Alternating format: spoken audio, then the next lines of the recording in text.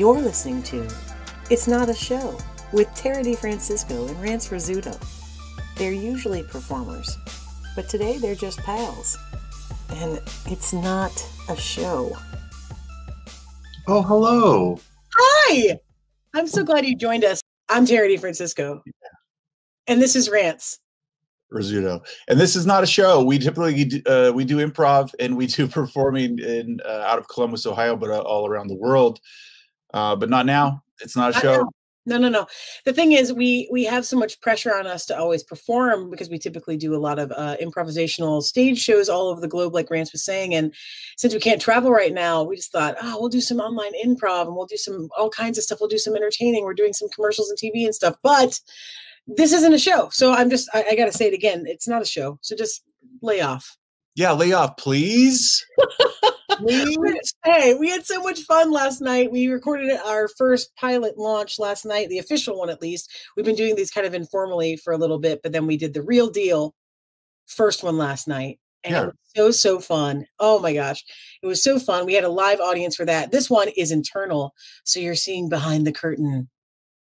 Tara, I had a lot of fun doing that episode with you, and I had a lot of fun with all the people, but it's also like I like that we're kind of mixing around and going back and forth between, like, sometimes we'll have people that are in and we're streaming it live on Twitch or on YouTube or Facebook or what have you, and sometimes we'll just have podcasts that'll be available to come out. And as a secret spoiler alert, we also might have some sort of access to secret behind the scenes footage, like an in-depth discussion Tara and I had in our own home. Oh my gosh. Look, this morning we woke up and we were so fueled from It's Not a Show that we kept arguing about, is it an argument? A tete-a-tete?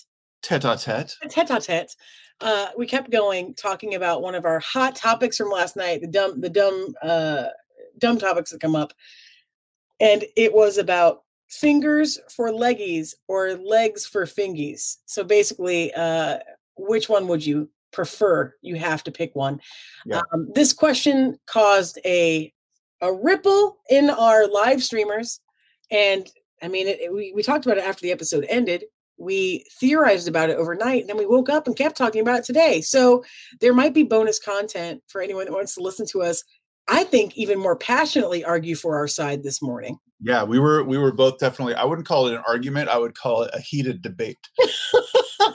Yeah. Hey, did we say this? You know, Rance is a dear old friend of mine, and vice versa. I hope that I'm a dear old friend to him. But we are a couple of pals that are also pals that are a couple. Yeah. So we now are married. We're now betrothed, but we were longtime friends for forever. So this has been gosh, I don't know. I've known Rance since 2003. So this has been a long time, 17 years of performing together. And I think we've really hit our stride in things that people might know us from, like Here, the Improvised Musical. But additionally, maybe this is one of our better vehicles because we're used to doing a thing that we used to call car talks. And car talks just meant I would take him home, or like he would drive me home in Chicago, and we would sit in the car and talk about things that didn't matter at all. He used to act like it frustrated him, but I knew he actually kind of liked it. So I made him do it a lot of the time just to make our friendship grow, just in a deep, meaningful way. Yeah. I'm typically not that much of a conversationalist. I prefer to listen and observe rather than contribute. So that's what Car Talk was. Typically, it started with something as easy as, what are your dreams? Yeah, what are your dreams is my leaping off point for a solid 10 years. Yeah. I don't know if I got anything out of that one. Every now and then you'd perk up at what are your dreams and try to think of something for yourself to say. It's just like, I don't know. But most times he would just mock me and imitate me through an impression of me asking, what are your dreams? What are your dreams? But they didn't stay. What they in the biz call deflection. Ah, yes, the biz. The biz comedians are known for not really wanting to talk any more deeply because pain is what made them go into comedy. But as you get better and more exposed later with vulnerability, you don't care as much. Yeah, you don't care now. And that's where we are right now. We've got some questions that some of you have submitted. Tara hunted these questions through Facebook. I hunted. you did not disappoint. You gave her tons of questions to choose from. I gotta say, like, our friends and fans of here really came through, because there were something like maybe 250-ish questions. Whoa. Only in only like an hour or two, it like filled. And I only asked once. It wasn't like I went back and asked a couple times. So we know that we have a well of questions to keep asking per episode for a long, long time. At this rate, Rance and I will be doing this until forever. Yeah. And if you didn't catch our first episode, we covered 5. So we have 245 questions left, apparently. Yeah. You do that. At least, because that was just the one-time ask. If I went back and asked again today, maybe people would ask more questions because now they have context on the show. Oh, yes. Hey, a little bit about the show. Wait. It's not a show. Oh, my God. I just meant a different show. Oh, okay. Here's some context also. Okay. What was the context I was going to tell you about? I just lost it because you interrupted me, rightfully so. It was important. Yeah. Oh, I know what it was. Last night, we kind of mentioned, like, let's get angry about these things that don't matter so we can better fuel ourselves for the fight ahead and stay balanced with people that need our direction, amplification, and love. And I can't tell you how many people, so many people wrote me about that and said that really meant something to them. And they were happy and like really delighted to get out stress anger at stupid shit so that they can feel as angry overall and could better step into their COVID-19 / amplification of realistic things that need help year. Yeah. Yeah. So thanks for telling us that. You've sent in tons of questions. You've given us 250. We've cut through 5. This is episode 2.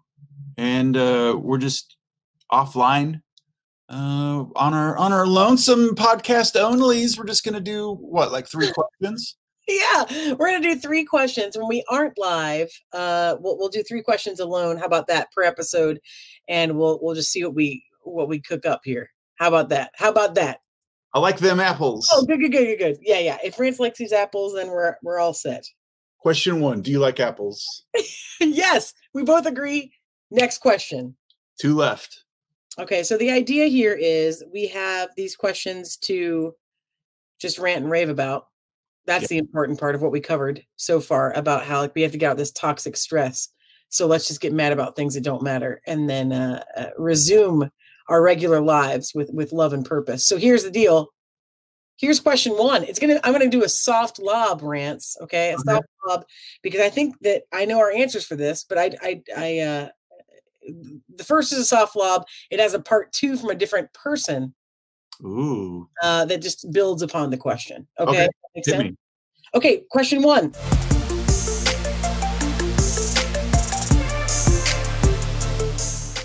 Brunch, good or bad?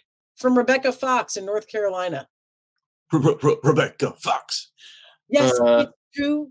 I am in love with you and believe me, baby. This time I'm walking away. Brunch is between meals. Okay, Samantha Fox reference done. Rebecca Fox, our friend from North Carolina. Yes. Brunch, good or bad? Rants. Brunch is great.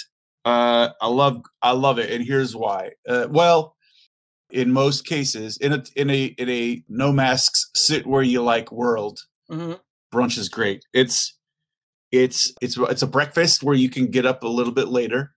Yeah. And typically the brunch that I would say that we have is more along the buffet style of, like, you get to pick what you want. What you want. That's true. Like, typically when we go to brunch, you and I, or with family or friends or whatever, if we're going to brunch, the 1 or 2 that we attend the most tend to be a build your own brunch sort of thing, where you walk through a line and there's like, oh, there's a bacon tray and then there's a frittata station and et cetera, or a Chicago style, more than probably here where we are now. You go and you order the breakfast you want at 1 o'clock, basically, right? When we lived in Chicago, we went to brunch a lot, and there were a lot of great places. And when we moved to Columbus, no offense, not very many brunch. No, I say offense. Get them where it hurts. Not very many brunch places, and the ones that we had found were there are a couple that were just like lackluster at best. You know what? I think like if C-bus people wanted to make a killing, like Yeah. in a non, this is just a look. If you're looking for a new business post COVID, let me give you this hot tip: open a brunch place in Central Ohio. Not only are there 2 million people here, but they are willing to eat brunch. Like people are like fun. They're ready to go out and have some drinks and like eat. There's a lot more now than I think there were when we moved here. Yes. Even in a short span that we've been here, there's been an increase. But yeah, I love brunch. I'm wondering if Rebecca Fox is pitching this question. I wonder if she's talking about the food at brunch, which is a 100% yes, or if she's talking about the culture of brunch, because for women plus that means a different thing. And I wonder if she means like, how do you feel about brunch in the way that like it's often a lot of white women sitting around Sex in the City?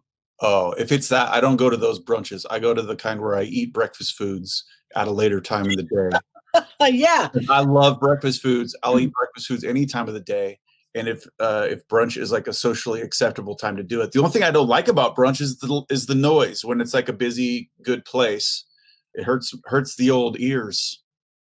Yeah, it is. It's like constant din. Maybe more at breakfast than at night. Like, I don't think a pub has as much din because maybe it's a softer environment of like there's more carpet or there's, I don't know, like brunch places are really like there's lots of tile and it's really, I don't know, it just like reverberates, I think a lot.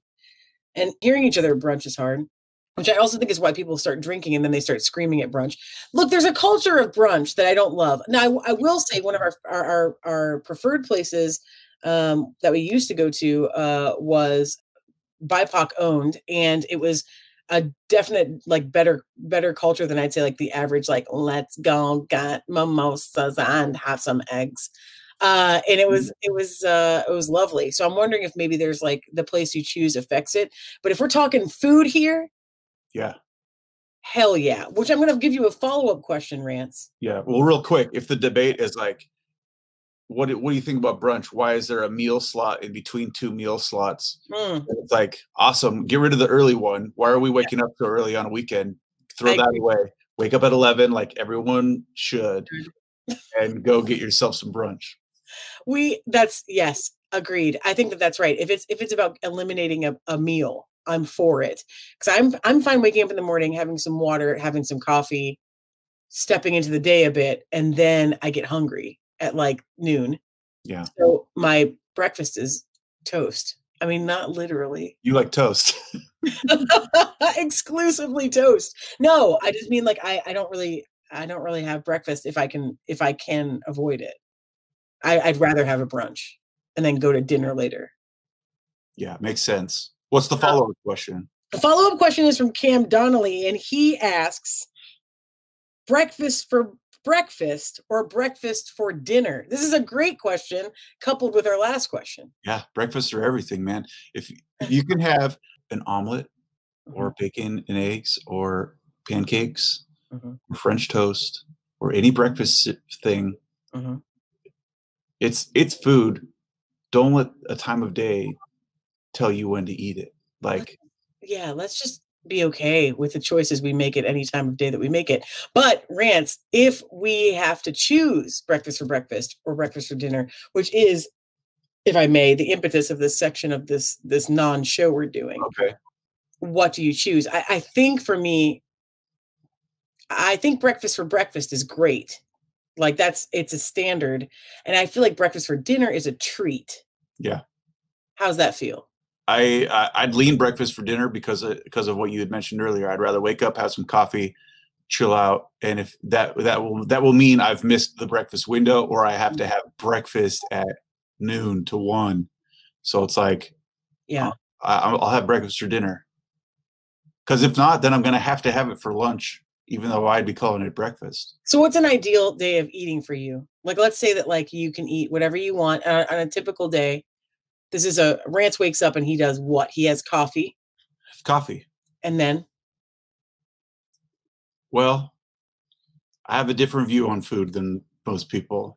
That's why I want people to know what your view is. Okay, well, my view is that food is who cares really, because it's just fuel, and then it goes somewhere and turns into something else. You know what I'm saying? He's nodding a lot and wants me to let you know that he's nodding, You know and what he's I'm getting saying? closer and closer, and just letting me know, like, wink, wink. You know what I'm saying? He's talking about pure fuel. It's a series of proteins, carbs, and fats that turns into poop. And as a super taster, now let me say this is an old view. Okay, this is an old view. It's a series of proteins, carbs, and fats that your body uses for fuel, and then it's turned into waste. So who cares is what used to be my thing. But guess what? I married Tara, and guess what Tara does? Tara cooks with spices. Oh, bing a bong. And flavor has become a more prevalent thing in my life. Cha-cha. So I do like certain tastes and flavors. My typical here's my dream day. Okay, here we go. I wake up, I have coffee, I chill out a bit. Yeah. Whenever I'm ready. Also, I'm waking up at like 11 because like there's nothing in the morning for me that needs be.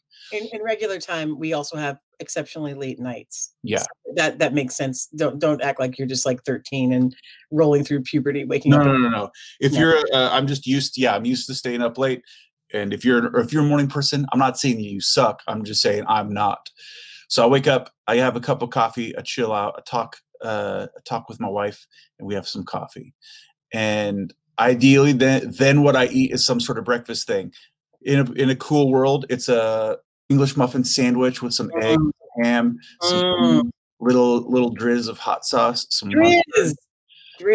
salt and pep in there. Yeah. And it's like a good portion of eggs, so it's like at least like a 2-egg thing. So that's like ideal breakfast.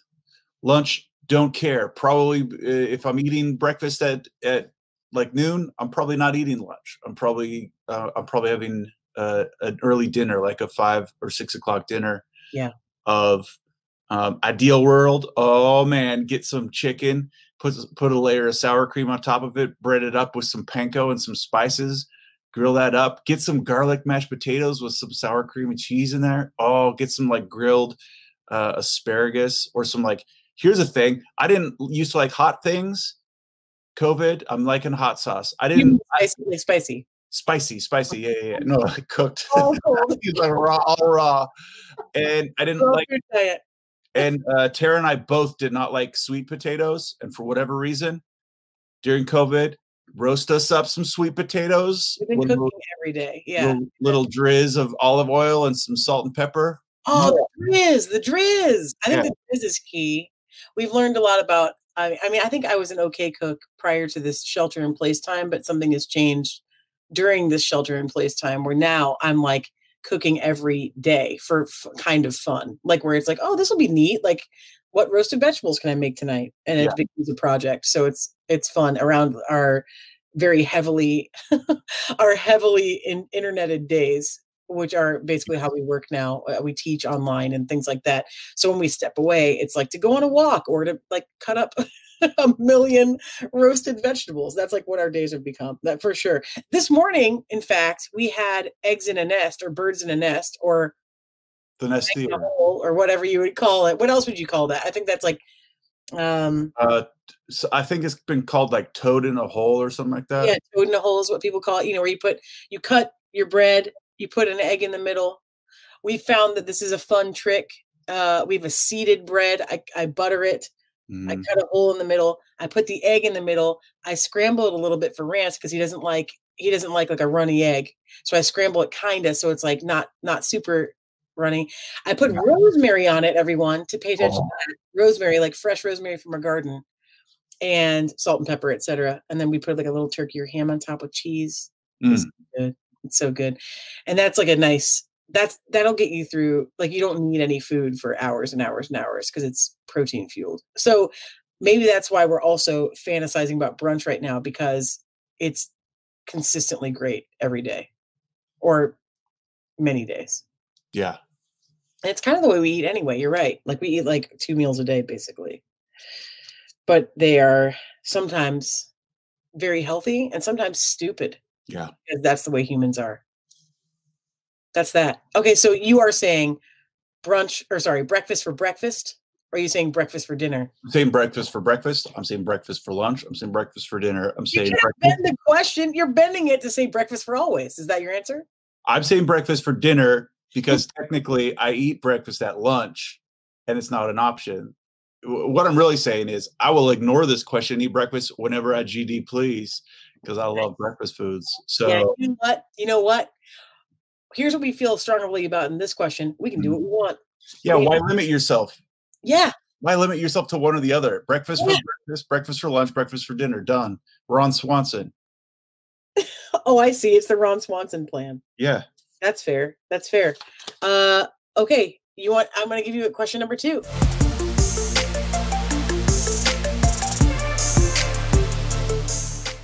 Okay. Shifting gears. Where do dogs go in their dreams? From Bridget Mendiuk in Columbus. Where do dogs go in their dreams? Where do you think they go in their dreams? Me? Yeah. Oh, are you talking to me? Yeah. I don't know who I thought would be here on the non-live version of this non-show. Where do dogs go in their dreams? Here's my guess. Let's make a hypothesis. Okay. So if people, this could open a really great dream conversation in general. I think that people, and it's obviously like theorists believe this as well. It's not like something I just cooked up today. When people have experiences in their daytime or they have interactions that can affect their content. I think we had just talked about this. Where you had just read that like when we sleep, we clear chemicals or something. Wasn't that an article you just read? Yeah, the rest of your body has sort of this lymphatic system that's continually like cleaning and getting rid of toxins, but your brain doesn't have that. And that when you sleep is when your brain goes through the chemical process of removing the toxins. So like if you stay up for way longer than you should, your brain is essentially clogging up with toxins, which is probably why you start to hallucinate or have weird things like you lose the ability to understand words or stuff like that. Your brain doesn't clean out toxins until you're sleeping. Okay.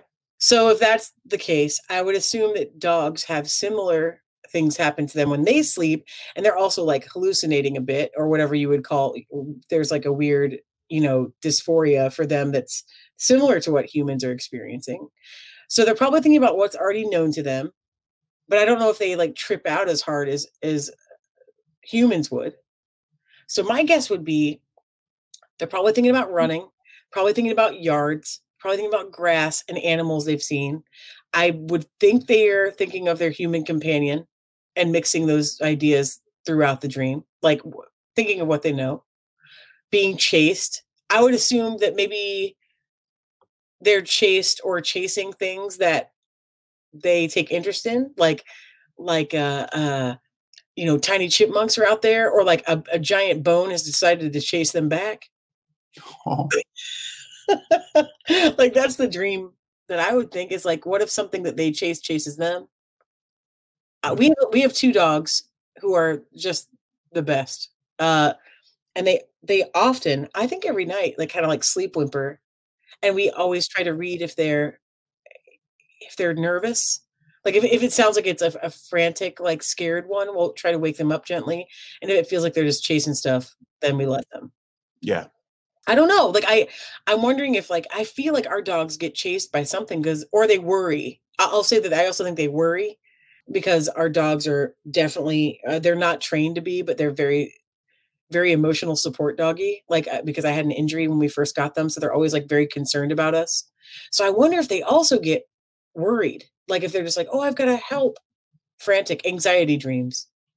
That could be. I also feel like our dogs go, they're yard dogs. So they go out in the yard and they'll bark at everything that like it's within a certain perimeter. And sometimes at the front window, they'll bark too. So I feel like their dreams are just like reliving that. I think they're just having dreams of people walking on sidewalks or bees. Like Addison likes to chase bees. Just like what? Like a giant bee? Like a bee coming at her? Or little ones that she's successfully capturing. Yeah, we can't believe. Look, our smaller dog, Addison, chomps bees. Like, just can't get enough. And we're always like, no, because we're trying to, I mean, A, we're trying to save her from not getting stung. And B, we're trying to conserve bees. So we're just like, don't, oh no, oh no. And yeah, she don't care. She don't care. She'll go after flies. She'll go after bees, whatever's flying. She's just real excited about it. It's a game. And our other dog, Clark, will run after a fly. He'll grab it and then he'll spit it out because he hates what he did. Regret. Fly regret. Instant regret. Instant regret. So, I mean, what's my answer? I don't know. I mean, I think it's really general. I think it's probably like humans. Like, can we say what humans dream about? Everything, right? Like, but there are often these themes that come up in human dreams that are like shyness or anxiety or relief or reuniting or whatever it might be, like passion. I don't know what else people dream about, but these kind of like themed themed episodes of whatever you dream about, right? With a lot of trippiness involved. I'm just wondering if dogs have the same trippiness to dreams that humans do. You know, that's the fun part of human dreams, is that you wake up and you're like, wait a minute, you were there, but it wasn't really you. It was a cyborg. And the cyborg turned into a mound of butterflies. And then I was Portia de Rossi. Anyway, you get it. And we were at school. It's like, it doesn't make any sense, right? There's no linear thought. So I'm wondering if maybe they don't have linear thought either. I think of all that, they probably just dream that Portia de Rossi is there. Oh, big Arrested Development fans. Big Arrested Development fans. I don't know what they think about. But I mean, I don't know. I picked the most random person I could. I have no idea why that was the one. But you know what I'm saying? That's kind of how dreams are too, where you're like, why was my third grade friend in my dream? My current friend in third grade. Not my friend from third grade, but my third grade friend that I hang out with every Monday. Yeah, the one that's in third grade that you hang out with. Yeah, why? You know, Tara, I'd be curious. I'm not sure. Like, hey, we're still in the early phases of this podcast, and I'm not sure where it's going or how it's going to be put up. But I'd be curious to hear from viewers in comments somewhere. Oh, yeah. What do you think dogs dream of? I would love that. We'll have a link on every episode that you can write us at our email address. And we would sure love to hear from you. We have a domain that's itsnotashow.com. So shortly hereafter, there will be an email where you can write us and tell us what you think dogs will dream about. And I would love to find out that stuff is, and we can refer back and tell people what was written in. I would love that. We had fan art for the first time yesterday. Oh my God. Oh my God. I can't get enough of it. And yeah, so if we have things like fan art or questions or answers, they can all go to the same address. We'll come back to that. Okay, question 2 down. Boom. One more. You ready? Ready for one more for the episode? 3 questions in an episode. 3. This is a stupid question. Oh, good. I'm prefacing it. Okay, we're gonna go hard at the end. From Joel Luscombe in New Zealand. We've got international rants. Boom. New Zealand. How about that? He asks, why aren't adults called old babies? Why aren't babies called pre-adults? Next question. Why are they called pre-teens? Yeah, see, I think that's I don't think this is just a nonsense question. I think it's very silly, but I think there are some legitimate reasonings here that we have to parse through. So when you're born, you're a baby. Yeah. When you grow out of being a baby, you're a toddler? Yeah, you're a toddler. And then you become, I guess, a child. Technical, or a kid. And then you become a tween. A tween or a pre. I think tween and preteen are kind of. Sure, preteen and tween, either one. They're basically the same thing. Then you're a teen. And then you're an adult. Yeah. So I guess like there's a lot of terms in there that aren't baby focused. And then you're a liability. Yeah, then you're a liability. Well, you could argue you're a liability the whole time because you're like a dependent. Yeah, more so ahead of time. Like one of my dad's favorite stories is I was, as a toddler, about to put one end of an extension cord in my mouth that was plugged in on the other end. So Oh, very much more a liability then. What happened? What did you do?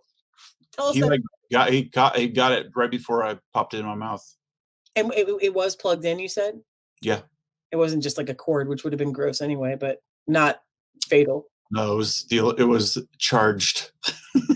The old charged cord. Yeah. I'm gonna say a title of a book, and you tell me what type of genre it is. Okay, you might be able to follow. Questions? What are you talking about? This is for you. This is for you. What type of book is The Babysitter's Club? Preteen. It is preteen? I'd say it's preteen or tween.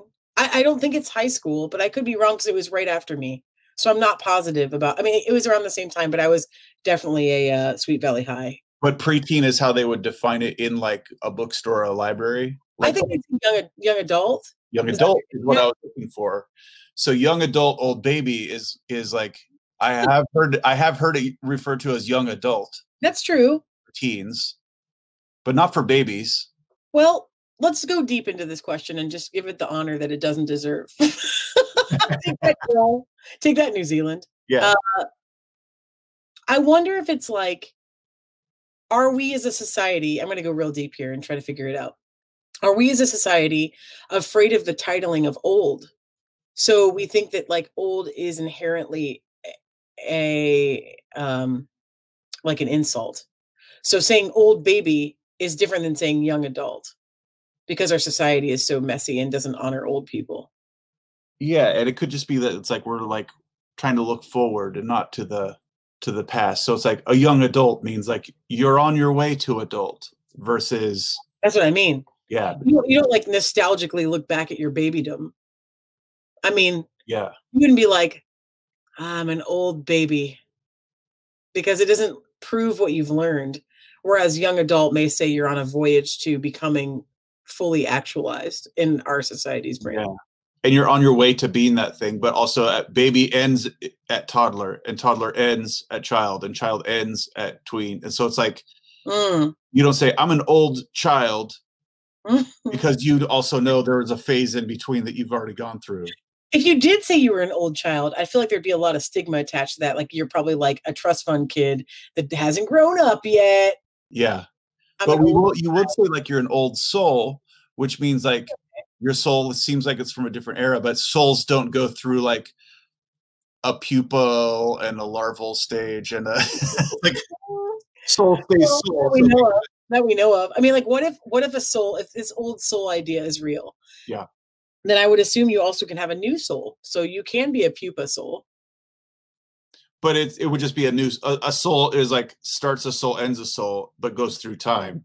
Where it's not like if your soul doesn't go through like I'm a baby with a soul, and as I turn to a child, my soul goes into a chrysalis and forms into the next state of soul. It's like the soul is the soul forever. So it makes sense to define it by new or old. Hey, Rance. Yeah.